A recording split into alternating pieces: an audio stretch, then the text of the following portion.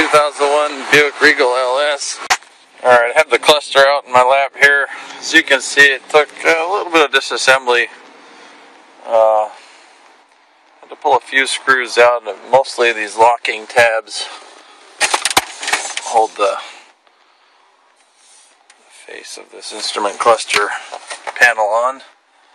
There's a screw on the other side, so you had to open the passenger door to get that screw out and then pry all that out. You kind of have to tip it forward and then lift it up out to get it from out behind these little panels here, but it does come out of there with a little bit of prying without breaking anything. And then detach the electrical cable from on top here, and that's about it to get out. So there's just some little tabs that kind of lock this whole thing together. If you push those in one by one and pry up on it a little bit as you go, that will come off of there nice and easy. Odometer button, tripometer button if you will. And same thing on the back side.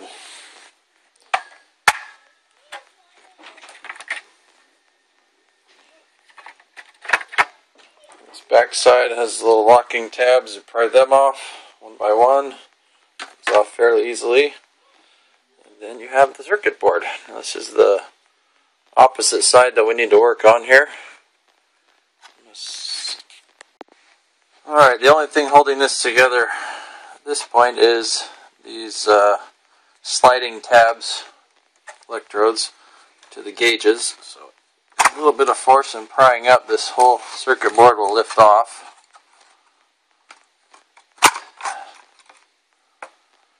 And here we go. Don't need any of that. And here's what you see. So this part here is our prindle. It's stopped working, and you can see there's kind of what looks like a burn spot there on the glass. That's actually nothing to worry about. You can ignore that. It's pretty common. It's not a problem. Otherwise, it all looks good. The only other thing I noticed is right around this area, one of the tabs going in looked a little bit charred. I guess my camera's not going to focus on that too well. But it also was not part of the problem, just so you're aware of that. An inspection of all the resistors on here revealed these four right here. Let's see if we can get that to focus. Here we go. What I first noticed was the top one. The electrodes on the end looked pretty dark in color. So I touched it with my finger and put a little pressure on it. It just rolled right off. It just broke the rest of the way loose from the circuit board off. It was pretty tough to get it back on there semi-straight. You can see it's pretty crooked.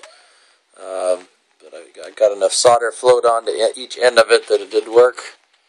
And the other three didn't look too good either. So I went ahead and reflowed those. And you'll notice just down the track here on the other side, there's two other ones that also didn't look very good. So I went ahead and reflowed the solder on all 6 of those. Luckily, the other 5 were still in place, so I just reflowed one end at a time. I had to do quite a bit of scraping with a screwdriver on each end of them, a little mini screwdriver to get some bare metal showing, get the black stuff out of the way, the carbon deposits, so that the solder would stick. So you may have to do some cleanup before you solder it. Once you got that, reflow the solder on each end of those, get them so they're nice and solid and look a little better. And when you reassemble it, you should have a working display. Alright, here's the cluster back inside the car.